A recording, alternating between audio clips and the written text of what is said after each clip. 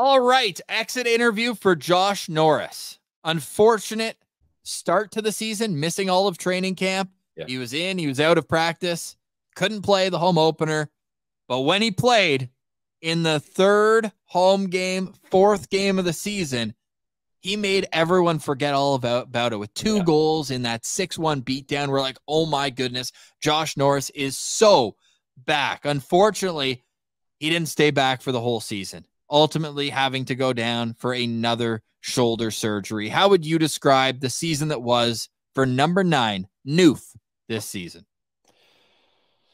It's so tough, Ross, because he does get 50 games, so a little more than you usually get with Josh Norris when he gets that shoulder injury. So a decent sample size, but for this team to be successful, they cannot have questions of who's the second line center. It's not going to work. I feel very confident in saying that either they need Josh Norris to be healthy more often, or they need to find an option or move him to the wing, which we could get to, or they need to find an external option that can be a consistent second line center, because the way this team is set up and the way this roster is designed, losing that piece just throws the whole lineup into disarray and no one can figure things out. And when you have young developing players like Ridly Greig, you can't have him going from being a first line center all the way down to the fourth line winger in the same season. You just can't have that up and down progress for a guy like Ridly. So for Josh Norris, 50 games, 16 goals, 14 assists, a -6.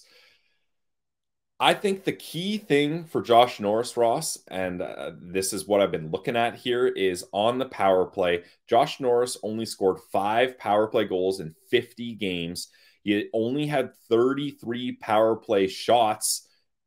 Now, his shooting percentage was 15.1 on the power play, so you don't hate that. That's great. You want him to stick around that level. But a couple of years ago, he was above 20% shooting success rate, and he was among the leaders in the NHL for power play goals. And for some reason, and this is why I'm harping on the assistant coach need to be better for the Sens, for some reason, they could not set up the power play in a way that had him taking one-timers from his office. And Ross, I can't believe you and I still have hair, as I was going to pull my hair out of my scalp watching a power play where Josh Norris was on the left side and not being teed up for one time. Like, I honestly could not fathom. Even I would have rather, Ross, them kept feeding him and it not resulting in goals as much as usual than put him on the offside, because maybe this is a hyperbole, but I felt like Josh Norris was useless on the power play when he wasn't in that one-time spot. So that's going to be the key for him, is he needs to be taking one-timers on the power play.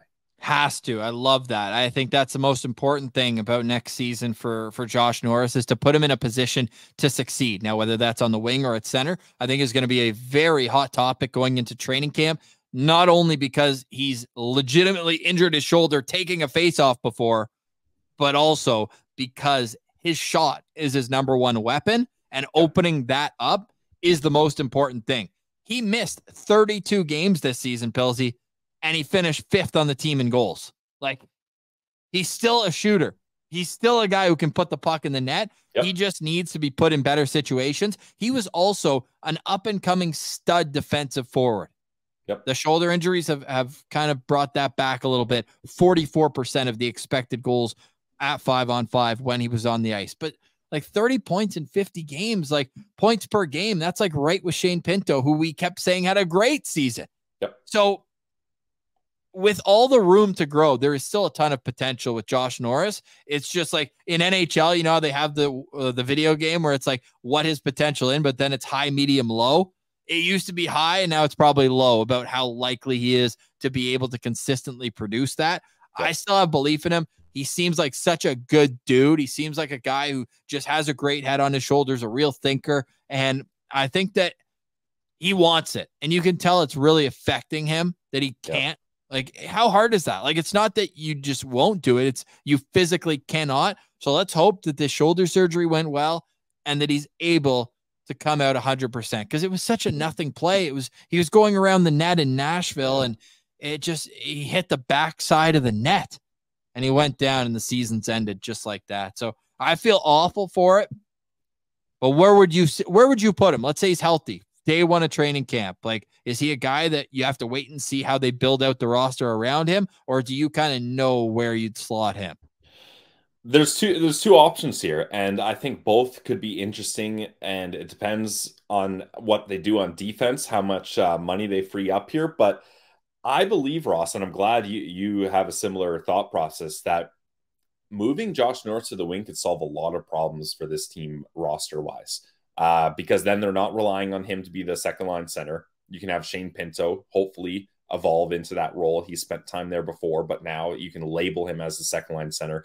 And then if you move Norris to the wing, now you can have Ridley Gregg as your third line center. And now you don't need a top six winger. Like, if you have a top six of, let's say, Brady, Pinto, Batherson, and then Norris, Timmy, Giroux, you could run that as a top six. Now, I'm not saying that's the perfect way to set it up, but you could do that. And then you just need a third line winger, because now you've got a third line of Ridley Gregg and Joseph.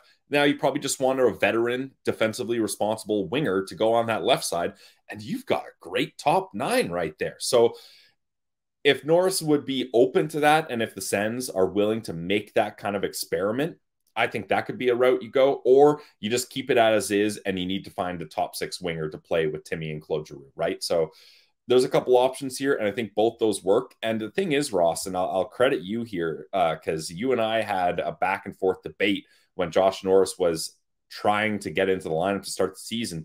I said, don't have him taking faceoffs. That's where he gets injured. Protect him. And you said, nope, have him do faceoffs, and he can't do it, then he can't do it, and that's fine.